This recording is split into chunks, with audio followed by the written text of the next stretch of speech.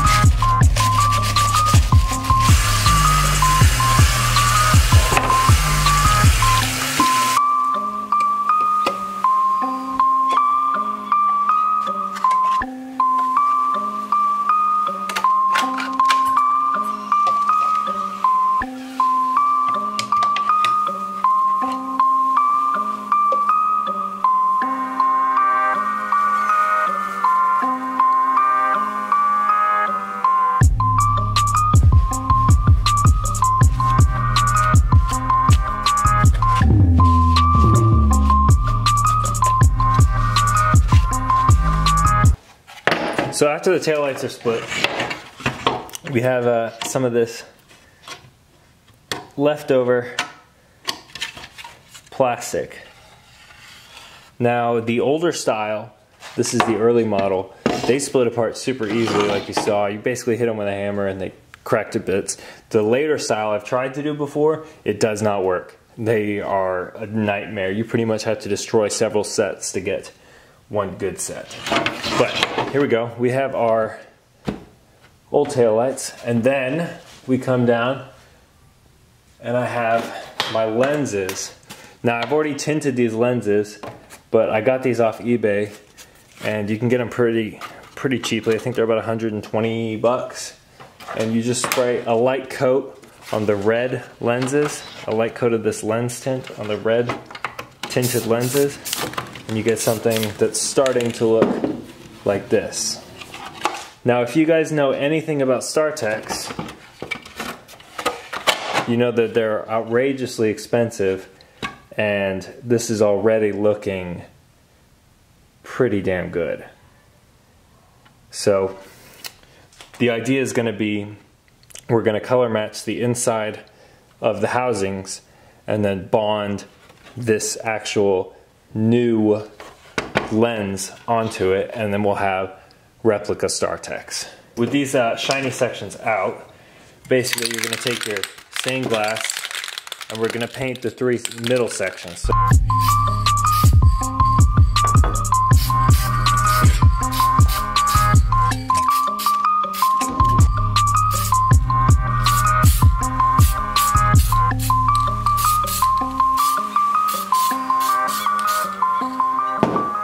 we're going to leave those for quite a bit longer with just a light coat.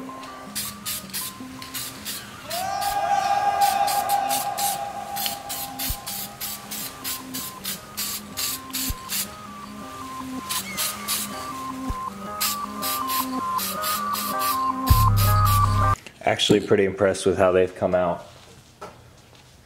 The yellows look great as well. This is actually a good product for this specific thing because it's clear but tinted, so it gives you the actual shimmer, that they're supposed to have from reflectors.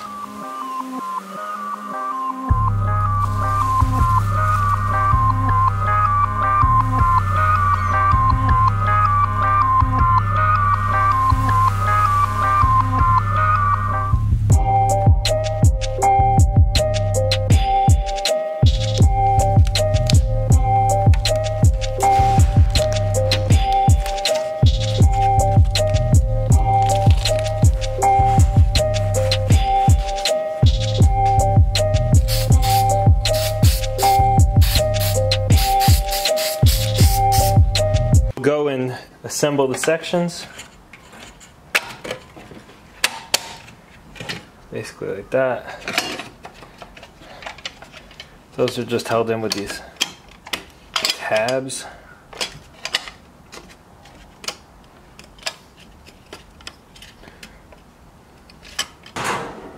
Okay.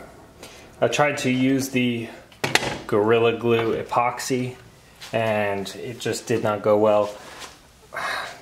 Maybe my fault, maybe not, but I'm gonna go ahead and try to use this single part Gorilla Glue right here instead of the two-part epoxy. I think that'll help.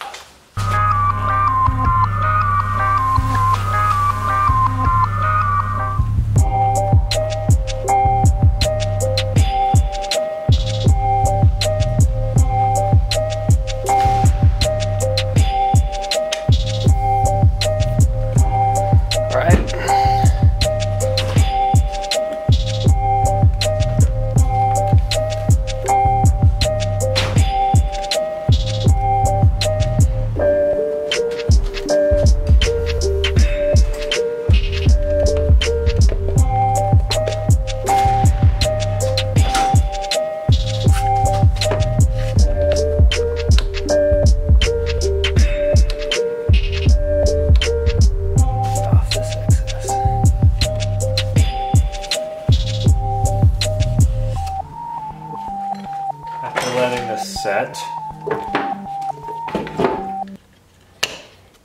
Pull this all apart and reveal my STARTEC, which I think looks pretty damn good.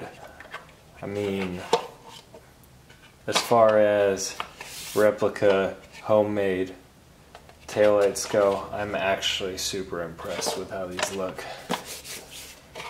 Now, unfortunately, I went and like cracked the other housing trying to clamp it with these clamps. I can show you a video of how I had that set up, but I learned my lesson on this one, and all I did was put the weight over it to keep it nice and consistent rather than warping it, and I didn't crack it on this one. I just made a nice smooth bond all the way around. And then there's some fingerprints on here. I'm just going to buff those out. Probably maybe throw a clear coat on here, but I don't know that it needs it. I am actually super happy with this. But let's show you next to an original taillight. Alright guys, here is an OEM taillight next to the STARTEC. If you guys can't tell, it is a massive difference. And I think that looks sick. Now, if you don't know what the original STARTECs look like are, whatever, if you don't know anything about them, they were an aftermarket taillight made many, many years ago that are now super desirable and super rare. So a set of them probably costs about $900. A set in this condition. You can get them in varying condition for varying prices. But this lens, the setup for the lenses, was about $120, and then the other sprays and glues and stuff was probably about $50. So you're looking at somewhere around $200 to have your own set of STARTECs. And they're pretty damn convincing as far as the way they look. I'll do some close-up shots so you guys can see.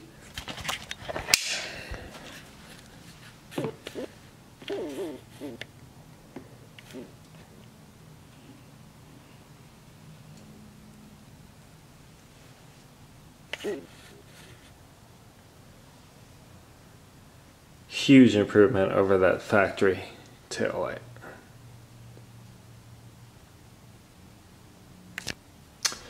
But that's all I got for you guys today. The only edit I'll make is this Gorilla Glue instead of the epoxy. Big difference. The epoxy was a mess to apply. This just went on and I was able to liberally apply it and then just bond it, and everything is good now, good and cured. So I hope you guys like this. I hope you find it useful. I am waiting on another lens before I can do my passenger side, but this is my driver's side completed. I think they look super sharp, and maybe I'll see more of you guys running this style. I think so. I think people have really been looking for an option that does not break the bank on getting rid of these ugly, ugly taillights. By the way, this is just a early model. The late model is an entirely different ball game. It's much more difficult, but for now, I'm thankful that I'm running an early model. I think that this will be a great addition, especially when it's done being painted. Anyways, thanks for watching, guys. Stay tuned for more good E30 content. I've been putting in some work on it, trying to get running and everything.